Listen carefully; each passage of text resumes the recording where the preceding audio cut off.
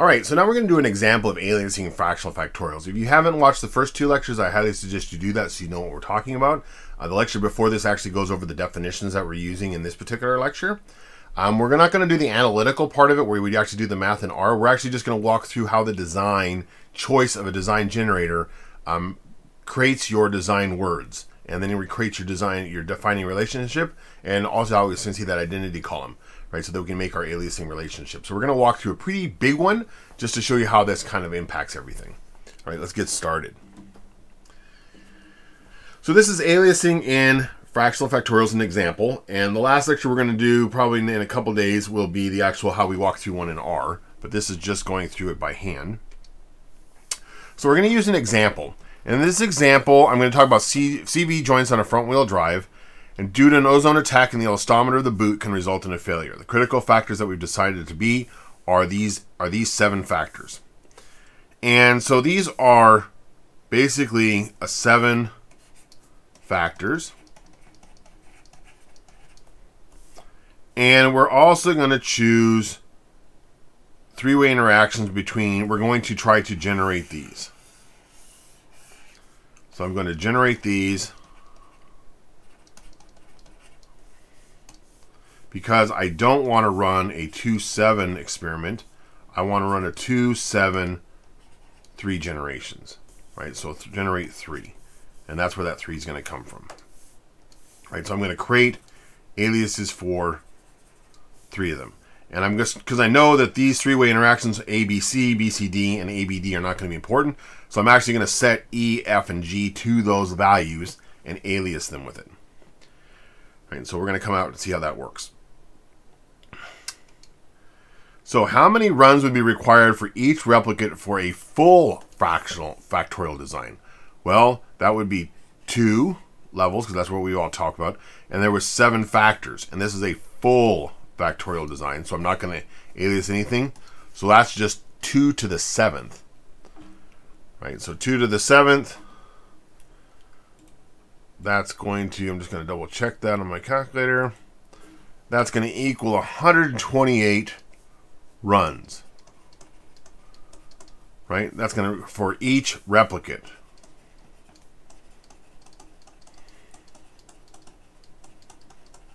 And remember, I have to do at least 2 replicates to make it even worthwhile doing. Right, so I've got 128 different combinations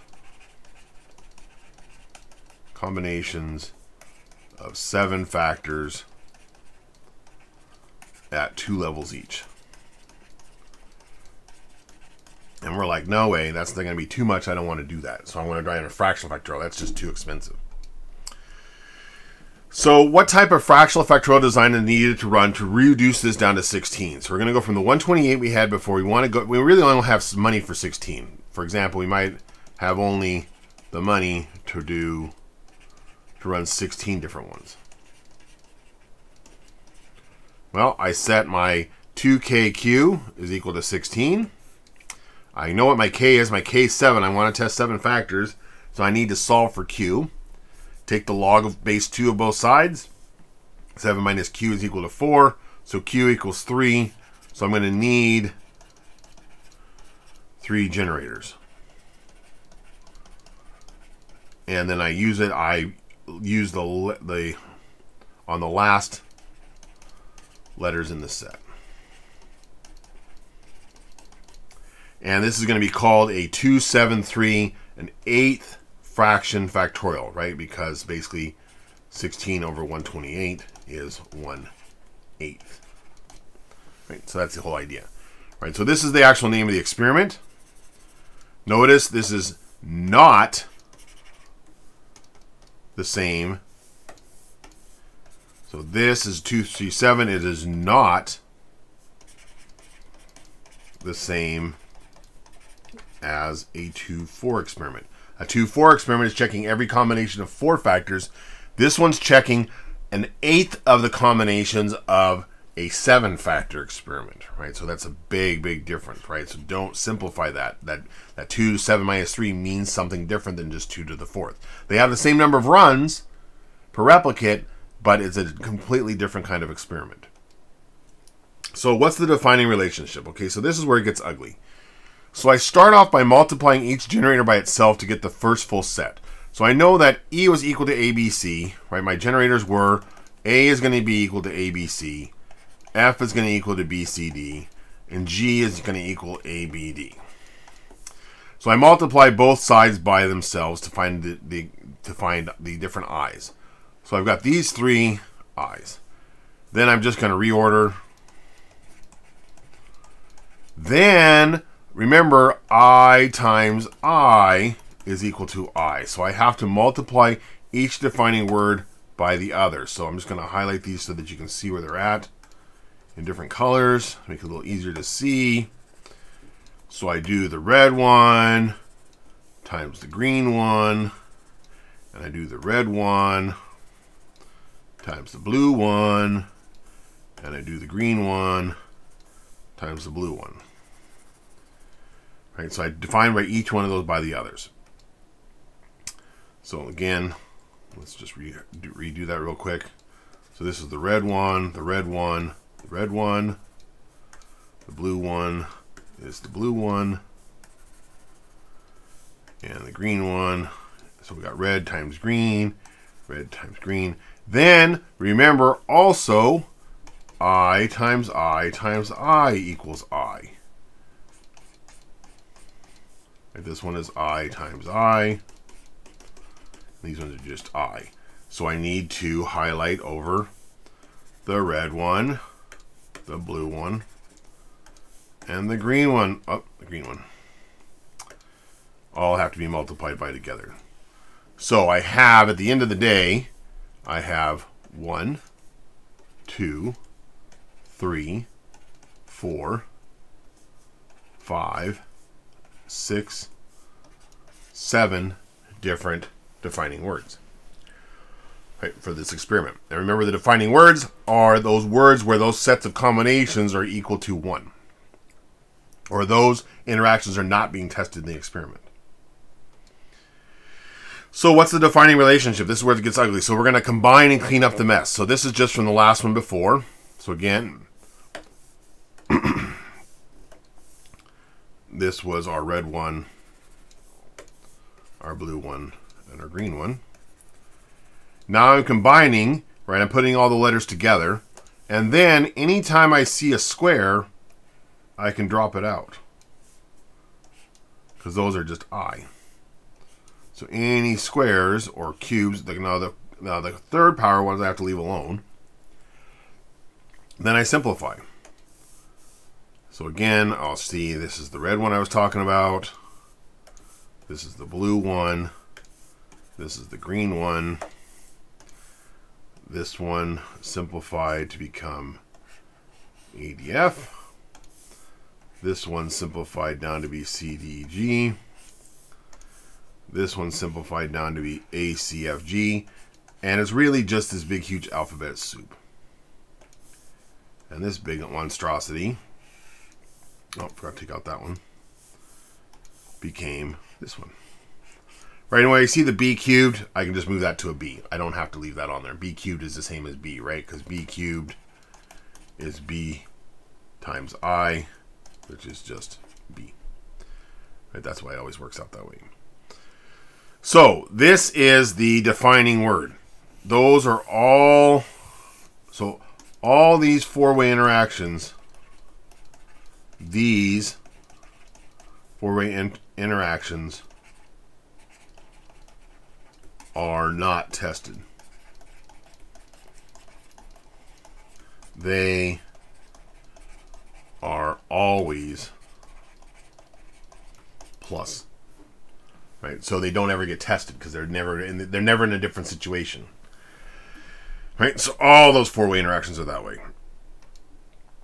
So if we have an example question where we say, now what do we want to know? What interactions are aliased with the main antioxidant level effect C? So the antioxidant level is actually C. To find the aliases, we multiply by the defining relationship. So here's the defining relationship from before. Right, and then all I do is multiply every term by C. So notice I see, no pun intended, C, C, C, C, C, C, C, C. Then I go through and then I clean things up. Every time I see a square, I get rid of it. So, and then at the end of the day, this is what C is. So all these are all these interactions, are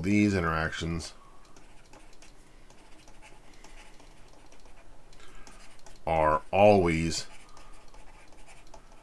set at same plus minus level as C. Right? So I don't know the difference between these. So if I assume that C is important, I've got to assume that all the rest of these are not important. Otherwise, if they are important at all, they're going to jam up my experiment because their effects are going to get lumped in with C, which is exactly what I don't want to do. Right? So that's the typical idea for this aliasing idea. So again, walk through the example. You have this idea where I'm going to try to shrink it down. I'm going to build my generator. So my design decision, this is my decision. This is my design decision. Now, I can choose different versions of this, but I need to walk myself through this. How I'm going to do it. What a lot of people tend to do is they get to this first one, but they forget to do this one. This one gets forgotten a lot. You've got to find the other one and multiply together. Then you just clean up the alphabet soup, right? So it's just kind of going through and cleaning up everything else. Then you're left with your overall defining word, which you then can use for figuring out aliases again. And so I'm just going to walk you through one more just to kind of show you how this works as well. So I'm going to go ahead and cut this page out. That's defining word again. And I'm going to go ahead and add it to a new page. And so I'm going to show you again another example on how this works. So instead of just doing C, I want to say, what are the aliases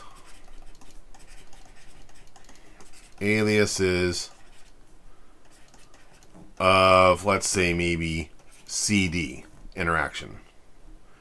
Right? If I want to know what the aliases of CD interaction are, I'm going to go ahead and multiply everything by CD.